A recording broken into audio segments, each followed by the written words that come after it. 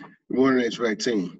Today we're going to cover Unit 51, which is gas furnaces. Get that queued up. I like talking about gas heat because, I don't know, it's just one of my favorite topics. I like working on furnaces. I find them pretty easy once you kind of learn them, learn the sequence of operation and everything. And it keeps you busy in the winter. You know, if you're good with furnace service calls and furnace change outs, that's your wintertime money. So anyways, objectives are define the 4 categories of gas-fired furnaces, list the 5 furnace cabinet configurations, describe the operation of a standing pilot natural draft furnace, describe the operation of an 80% mid-efficiency furnace, describe the operation of a 90% condensing furnace, discuss the evolution of the heat exchanger, discuss the operation of atmospheric burners, explain why furnace efficiencies jump from 80% to 90%. So, gas furnaces have been the most common form of heat for decades. Furnaces today are smaller, lighter in weight, and more efficient. A wide variety of gas furnaces are available to meet different applications. Factors to be considered when choosing a furnace is fuel source, furnace location, efficiency, and venting. The furnace of today has evolved from the old potbelly stove, where wood or coal burning stoves heated the room by a combination of convection and radiation. All objects in direct line sight from the stove were heated by radiation. However, if something blocked the path between the object and the stove, the intermediate object absorbed all the heat. Ooh, where are we at? The first central furnaces were essentially potbelly stoves inside a metal housing. Ductwork ran from the housing to all the areas in the house, producing a more even distribution of heat. The next logical advance was the addition of the fan to force air over the stove, which is now called a heat exchanger. This increased efficiency by wringing more heat out of the heat exchanger. It also reduced the size of the ductwork needed to deliver the air. Furnaces remained about the same for decades and performed reliably with 60 to 65% efficiency. Changes came after the energy crisis of the 70s, and those changes increased the efficiency about 20%. The next major increase in efficiency took advantage of the early mistakes by intentionally designing a furnace to condense water. Efficiency could be increased, and now furnaces are available with efficiencies up to 96.6%, which are your condensing furnaces. And then right here, you have the heat exchanger. This is located inside of your furnace. Burner assembly would connect down here. Flames would shoot straight into your heat exchangers, into all 3 chambers down here. Once the blower motor starts turning, it's gonna blow the air across the heat exchanger, and then the plenum will be located just above the furnace, and the blower will blow all that hot air straight up into the plenum, which all the ducts are connected to, and that's how the hot air is distributed throughout the ducting system. And up here is where the induced draft motor would be connected, and it would suck all the products of combustion that come out through these chambers would be sucked out and blown right out of the home through the flue vent. And then older furnaces that don't have induced draft motors, it'll still go out of the vent just because hot air rises. So it'll just be the natural draft type of exhaust.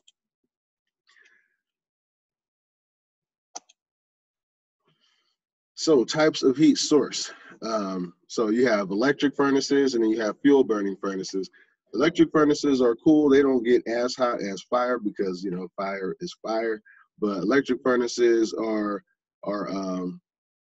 they're cool on some applications. I've seen them on heat pumps. Heat pump systems are, you know, AC systems where you get your cooling and your heat from the compressor. But depending on the weather conditions, sometimes it's hard to really heat the home in a heat pump. So you can put in heat strips. You put the heat strips inside of the air handler, And basically, it's just these little heat coils, almost like the little coils inside of a toaster. It's like putting those inside of inside of your air handler, and and that's electric heat. So that's a form of electric heat. And then fuel burning furnaces are like the typical natural gas furnace, or some people use propane. Some areas they have oil burning furnaces. California is typically natural gas furnaces.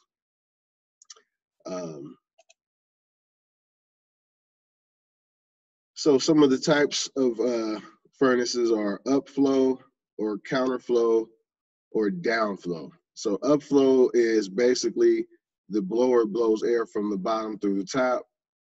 Counterflow, it will blow air from the top through the bottom. And then, downflow. And then, where's my horizontal units? There's also horizontal units that will blow from right to left or left to right. But the counterflow and downflow are the same. They shoot the air from top to bottom. There's my horizontal. Horizontal furnaces are installed in low areas such as crawl space, attics, or partial basements. They require no floor space. Intake air enters at one end and is discharged out of the other end. Low boy furnaces are built low in height to accommodate low ceilings. These furnaces are approximately 4 feet high, providing for easy installation in a low ceiling height basement. Gas-fired boilers circulate hot water through baseboard heaters or radiant floor piping. In addition to the boiler, these systems include a number of additional components for the water loop.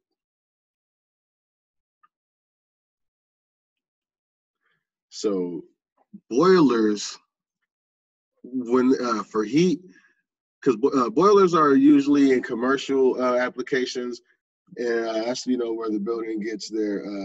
So when you get your heat from a boiler, what's happening is the boiler heats the water, and that hot water travels throughout the building to various heater coils, and that hot water is the source of heat. So instead of a heat exchanger having a fan blow air across it, you'll have a heater coil, which is like also a heat exchanger, but imagine a heater coil, but instead of refrigerant in it, there's hot water in it. And then when that fan is turning, it's blowing the air across that hot coil, and that's where you get your heat from.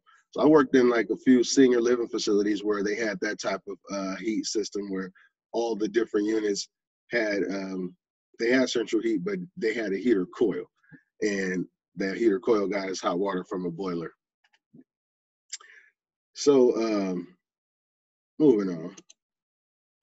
Gas furnace components. The purpose of the manifold is to supply gas to the burners. The manifold is usually a length of pipe connected to the gas valve on one end and closed on the other end.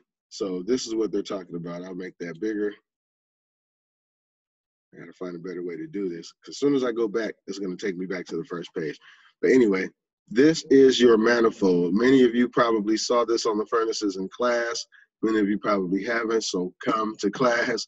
We do have labs, hands-on lab sessions now. So please, please, please book your sessions so we can touch this stuff and learn how they work in person for those who haven't. And even those who have already, keep coming. But anyway, this is your manifold. So this mounts on the unit inside of the furnace, and this is just a piece of pipe. This is a piece of pipe. It's closed on the end, and the other end is connected to the gas valve. And once the gas shoots into this manifold, it is distributed through these orifices, these 3 brass orifices. They call them spuds. All it is a little piece of brass that's screwed into this pipe with a tiny hole in the middle that lets the gas escape. And once that gas makes contact with your your hot surface igniter, which is right there, it'll ignite. Hot surface igniter is like a car lighter. It gets really, really hot and turns orange. And once it gets to a certain temperature, that gas will ignite.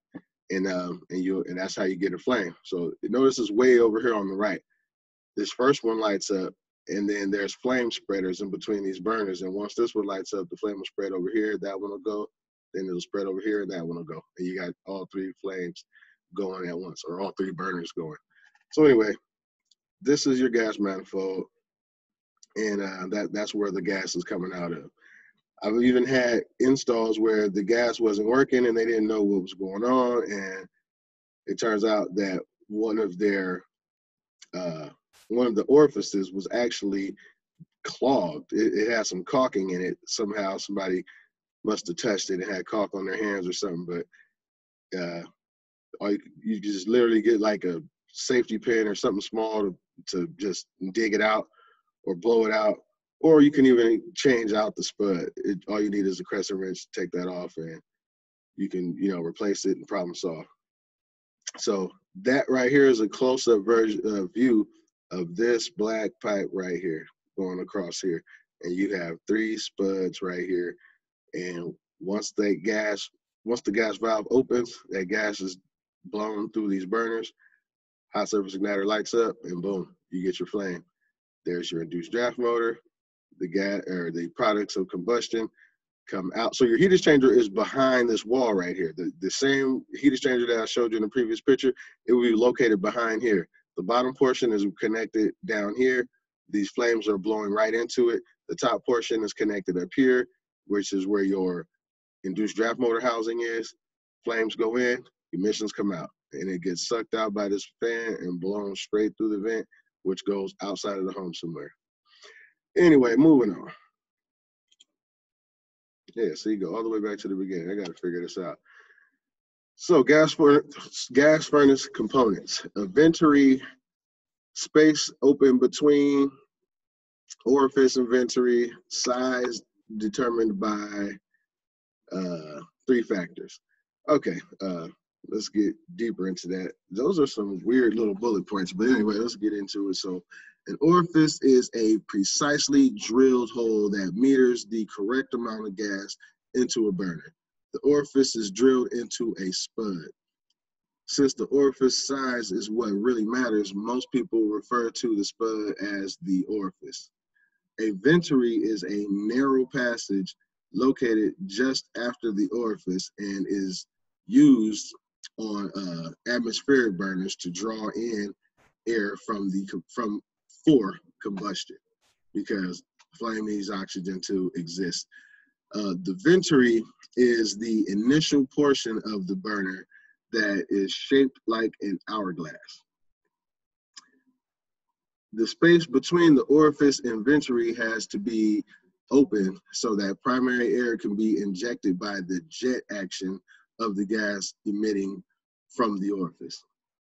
The size of the orifice is determined by 3 factors: the specific gravity of the gas, the heat content of the gas, and the required BTUs per hour rating of the burner. Excuse me. Now, that is not something that you have to figure out. This is done by the engineers before it's manufactured.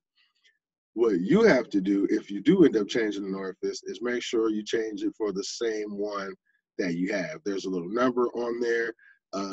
When you order parts, you'll give the manufacturer the model number of that furnace. And once they pull up that model number, every single part on there, every single wire, every single component, all that stuff comes up in their system specifically for that unit. So you just want to make sure you use the same, you replace it with the same size orifice, because it's all been engineered for that unit. And an undersized or an oversized orifice is going to change how much gas is going to that burner, and it won't work right. It'll either overfire and cut off and it give you an error code. It'll probably trip your high limit switch or something, or it won't be enough, and it just won't heat like it's supposed to. So always, even in everything we do, not just with the orifice, but you always want to change out like for like. If you have, whatever part you have, you want to swap it out with the exact same thing. You don't want to go over or under. We already saw these upflows and counterflows. We got a couple of repeats on here, but we can work with it. So gas furnace components, heat exchangers. The job of the heat exchanger is to separate the combustion process from the air being heated, and as its name implies, exchange the heat from the combustion process to the air being circulated over the heat exchanger. Basically, like I was showing you before, the flame shoots into the chamber on one side, and then the products of combustion shoot out on the other side. We don't want to just have an open flame sitting there and distribute the heat from that, because we will be distributing the products of combustion, which can include carbon monoxide, which can kill you. So the heat exchanger is there to allow the heat to enter the furnace while keeping the products of combustion contained, and it can then be blown out of the home while still being able to use that heat. The earliest heat exchangers were basically barrels with a hole in the bottom and a hole in the top. They were adequate for gas separation, but were rather inefficient heat transfer apparatuses. By flattening the heat exchanger, more resistance to flow was created, which forced more of the combustion products to touch the walls of the heat exchanger, increasing efficiency. Several of these flattened heat exchangers were used together to create one unit. These are commonly called sectionalized heat exchangers because they are built in sections. Where am I? This concept was taken further with serpentine heat exchangers. The serpentine path and the narrow width helped squeeze more heat out of the combustion gas. These features also required an induced draft motor to draw the combustion gases through the heat exchanger. To get into the 90% range, so this is the difference between 80% furnaces and 90%. To get into the 90% range, you must condense. Most 90% furnaces are in an 80% furnace with a stainless steel recuperative condensing coil. Most of these recuperative coils are built like a refrigeration coil, only from stainless steel. Traditionally, burners were located at the bottom of the heat exchanger. Today, many manufacturers use the counterflow heat exchanger design in their 90% efficient furnace models. A key operating characteristic of any furnace is its temperature rise. For a standard furnace, the temperature rise range is usually 30 degrees Fahrenheit, such as between 50 and 80. However, the exact range will change depending on the unit's capacity. The range will always be listed on the unit's data tag or data plate. So the 90% efficient furnaces have a coil in it, and it uses that little coil to condense the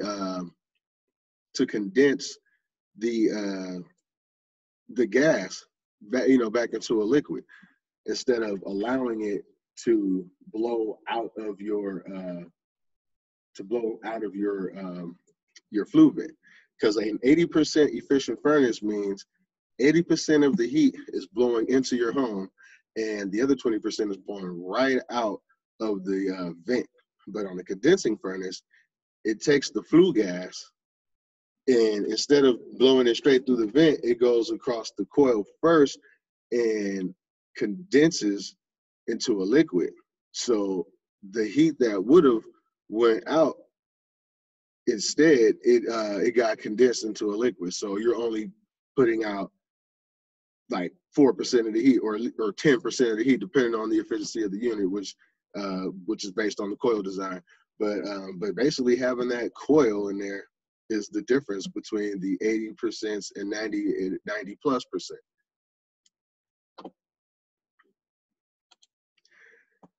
Category ratings and efficiencies of gas furnaces.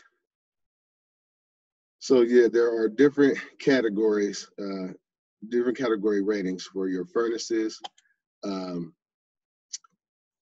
Furnace manufacturers mostly offer two types of furnaces: mid-efficiency category 1, fan-assisted, and high-efficiency category 4, condensing type furnaces. Lower efficiency gas furnaces are the old units now in the field, all of which were manufactured prior to 1992. One distinctive characteristic of the older design is the convection flow of combustion gases from the burner past the heat exchanger and into the vent.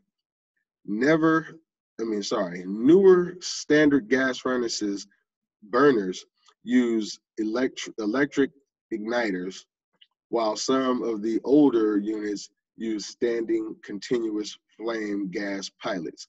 That one you don't really see too much anymore, except for the wall heaters. Usually the wall heaters still use a standing pilot, but most gas furnaces don't anymore. They have spark igniters, which I don't even see too much of that anymore, maybe only on like package units. Usually there's the most common that I see now in the field is the hot surface igniter, which I was saying is similar to like how a car lighter works, where that little element just heats up, it turns orange, and then once it heats up to a certain temperature, it'll ignite the gas, giving you your flame.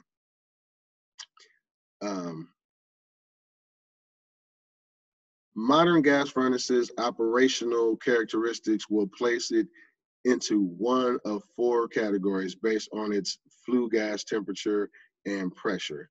Category 1 furnaces can be divided into natural draft and fan assisted.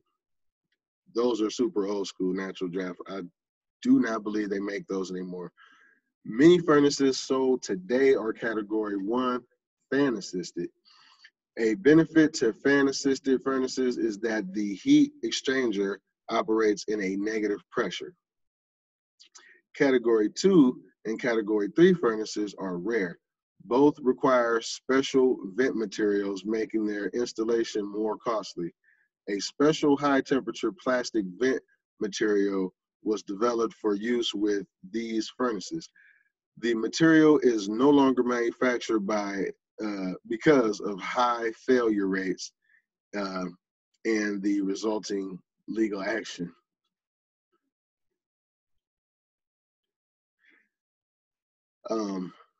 Category 4 furnaces are also common and are 90% condensing furnaces.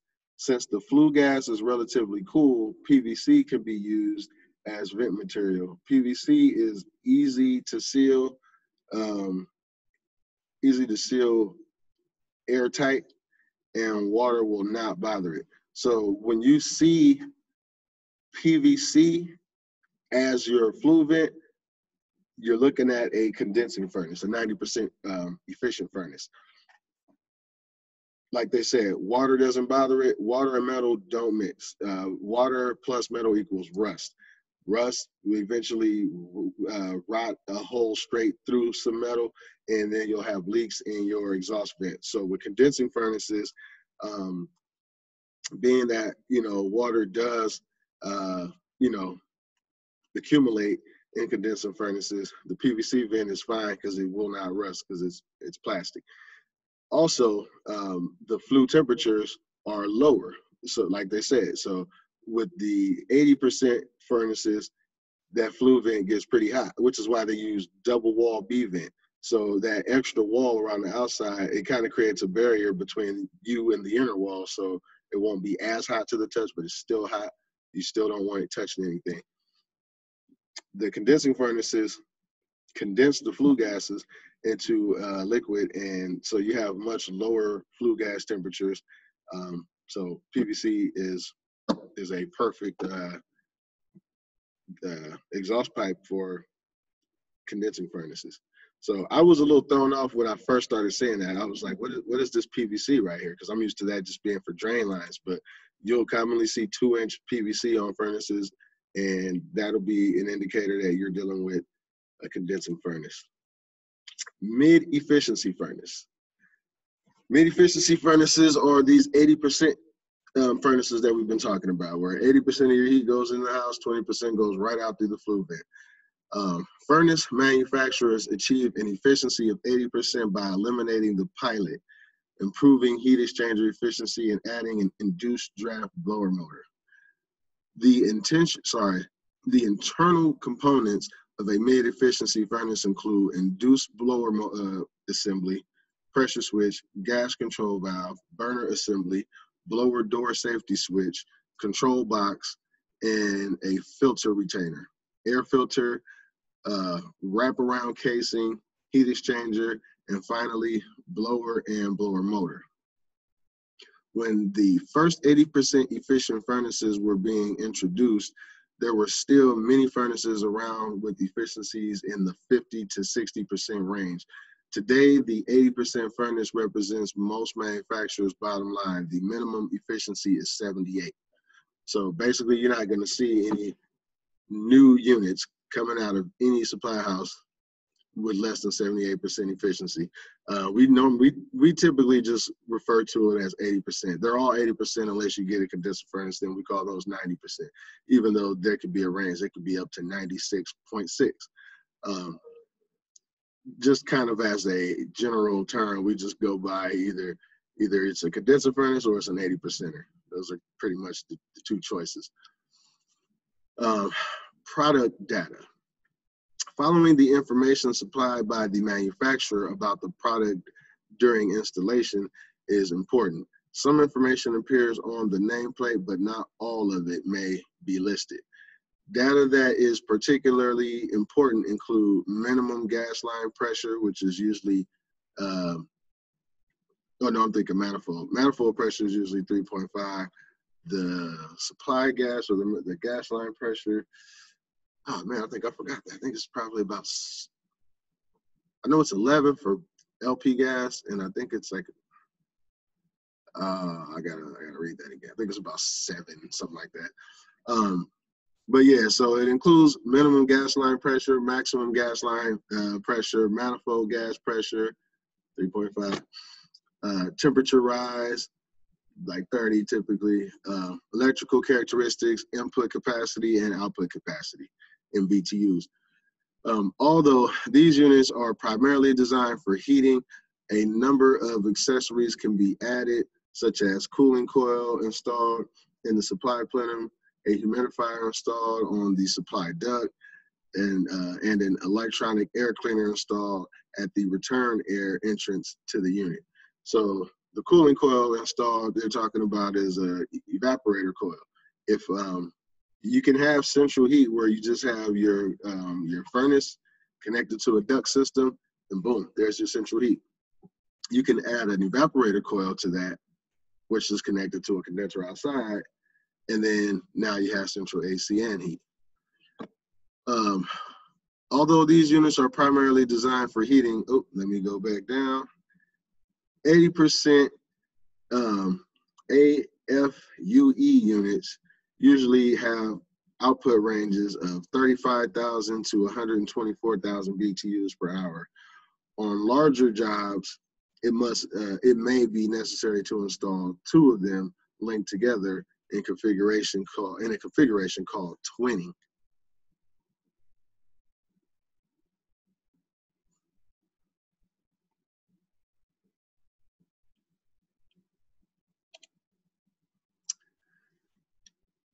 Gas high efficiency furnace, 90% efficient furnaces. High efficiency or condensing type furnaces are rated at 90% AFUE or better. They differ from the 80% furnaces, the 80% mid efficiency furnaces, in that it's in that an extra heat exchanger, the secondary heat exchanger, is added to extract more heat from the flue gases. That is the difference. That is the difference. 80% efficient furnaces don't have that extra coil, that secondary heat exchanger. This construction reduces the volume and temperature of the flue gas. making it possible to use smaller vent pipes and simplify venting arrangement. And that is very true. I mean, running the B vent, it's not technically like a hard thing, but PVC is just easier. When you run the flue vent, there's a mechanical connection between each fitting or between each two pieces. You have to snap them together correctly or you'll have a leak. You never want leaks in the exhaust pipe at all, the vent pipe at all, because now you have products of combustion leaking into the home, which is dangerous. So you don't want no leaks. So all your connections, they're mechanical connections, and you have to put them together. You got to make sure that they snap, that they lock into place correctly. And then, and sometimes that could be a little bit of a pain. Sometimes it might be a little hard to line things up, especially if the materials got banged up a little bit, you know, in transition, or just by somebody who don't know what they're doing, or just by mistake. But so that's one thing to consider. And then, you know, the elbows are adjustable, so you gotta kind of know how to twist them and turn them and manipulate them to reach to wherever you're trying to go. And PVC is easy. You know, you just get your fittings, you put the primer in there, you put the PVC glue in there, you snap it together, and you go on to the next piece. Just a little easier. And then also the B vent piping comes in, you know, predetermined lengths. You got 4-footers, 2-footers, 6-footers, 1-footers, whatever, you know, your elbows, which are also like about a foot when straight. But sometimes, not all the time, but sometimes it's hard to find the right piece to make that final connection. And then when it comes to PVC, you can cut it to whatever size you want. You don't have to really worry about it. Get your PVC cutters and snip, and you're done. So, you know, PVC is just a little easier to deal with, but the vent pipe ain't hard, but, you know, you can save some time with PVC if you're, you know, doing a condensing furnace. So combustion condensate piping. The condensate drain line should be trapped. However, many furnaces have a condensate trap built into the furnace, eliminating the need for another trap. Some condensing furnaces require an external trap in the condensate drain line. Not all condensate pumps are approved, for installation on condensing furnaces because the furnace condensate is mildly acidic, typically in the pH range of 3.2 to 4.5. Due to the corrosion or corrosive nature of the condensate, a condensate pH neutralizing filter may be desired. These filters are typically PVC canisters filled with limestone. Do not normally combine a furnace condensate drain and an evaporator condensate drain. That's usually what's done. Pressure produced in an upflow coil plenum can pressurize the drain and the secondary heat exchanger in the furnace. If the furnace air conditioner and humidifier drains are combined and drained together, then the air conditioner drain must have an external field supply trap prior to the furnace drain connection, which we always do, but almost all the time the secondary heat exchanger drain is piped right in with the evaporator coil drain. That's just how it's done. But we always put a trap and a vent on the evaporator coil drain every time. So that is just how it's done. But I guess because of the corrosion that could occur, it's not recommended. Moving on. If the furnace, air conditioner, and humidifier, moving on again. When condensing furnaces are used in an attic application or over a finished ceiling, local codes may require a drain pan under the entire furnace to prevent damage to the ceiling in the event of a plugged drain. So yeah, definitely on a condensing furnace, you want to have a drain pan underneath it. Even on non-condensing furnaces, when you have when you got AC, we also have a drain underneath the evap coil and the furnace. So you just want to protect it. I usually put on AC, I usually put a flood switch on the secondary for the evap coil and on the fan.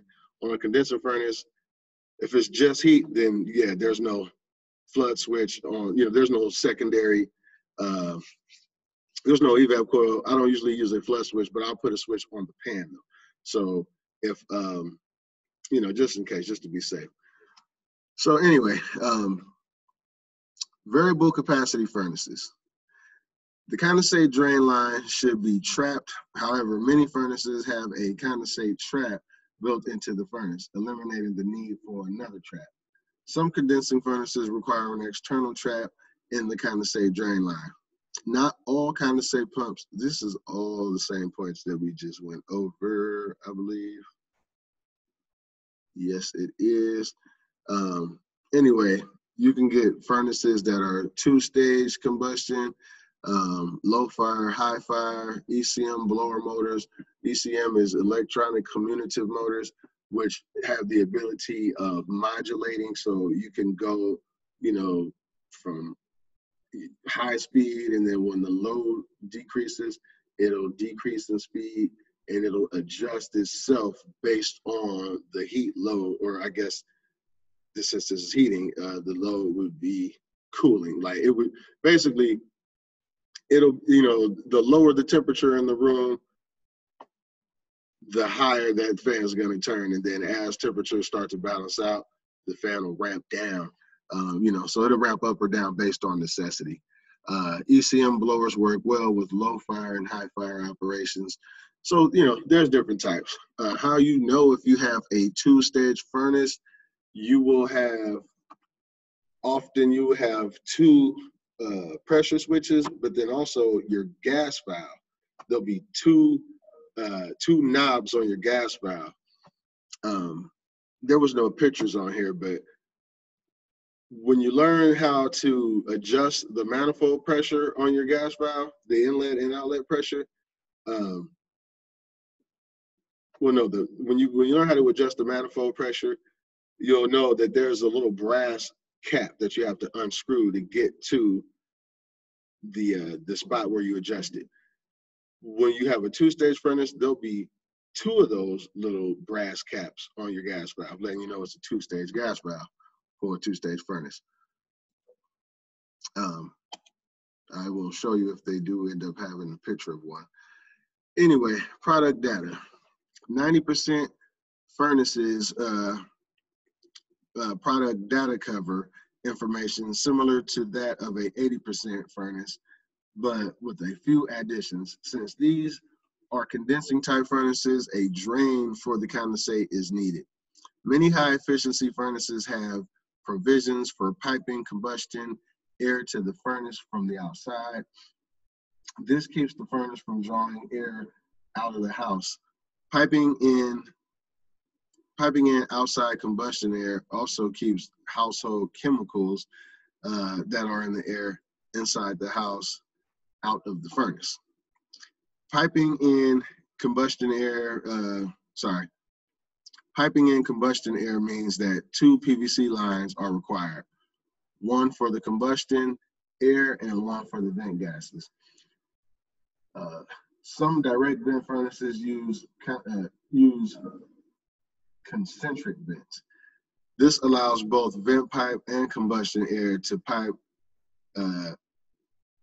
to terminate through a single exit in the roof or sidewall. Okay, so I know I probably said that weird, but those concentric vents, my first time seeing one, I was confused. I was extremely confused.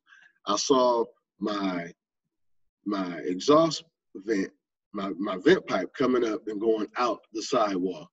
I saw my combustion air pipe come out and then connect to the same fitting as my exhaust vent going out of one vent. And it totally threw me off. But a concentric vent, it's like a pipe in a pipe. So the middle pipe was the exhaust, and the pipe around the outside was the combustion air. But it looked like one pipe, so it threw me off. I'm like, why would they do that?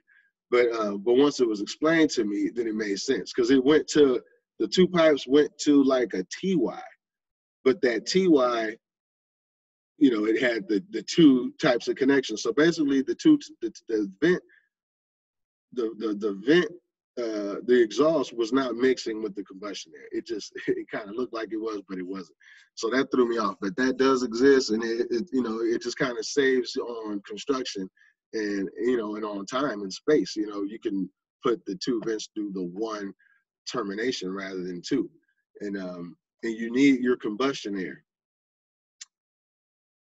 If the furnace is in a closet, then you have to pipe your combustion air pipe up into the attic. But when the condensing furnace is already in the attic, you don't really have to pipe out your combustion air. It's just, you know, it's already there. So anyways, yeah, those concentric vent things, that threw me off when I first seen it. So that's out there. So if you see your combustion and your combustion and your vent connected, don't panic. I mean, you know, unless they didn't use the right kind of vent. So anyways, the positive pressure in the vent pipe created by the draft inducer fan in 90% furnaces is not very strong. Long runs or several elbows can reduce flow through the vent. So yeah, that's another one too. You don't want to use too many elbows on your vent pipe, because that will reduce your airflow, and you don't want to reduce that. You want the products of combustion to be able to be blown out of the home. You also want to have slope. Your vent pipe actually needs to have slope too, which I didn't see mentioned here. And you want the run to be as short as possible. The less distance it has to travel, the less elbows that it has to go through, the easier it is for the products of combustion to get outside of the home. So in summary, furnaces can be grouped by fuel source, venting characteristics, cabinet configurations, and efficiency. Most manufacturers offer two types of gas furnaces: 80% efficient category 1 fan assisted and 90% efficient category 4 condensing furnaces. All furnaces today are made using an induced draft motor combustion blower and an improved efficiency heat exchanger. High efficiency furnaces achieve 90+% efficiency, or 90% plus whatever, by adding a secondary heat exchanger, which condenses water from the flue gas using a secondary heat exchanger made of stainless steel.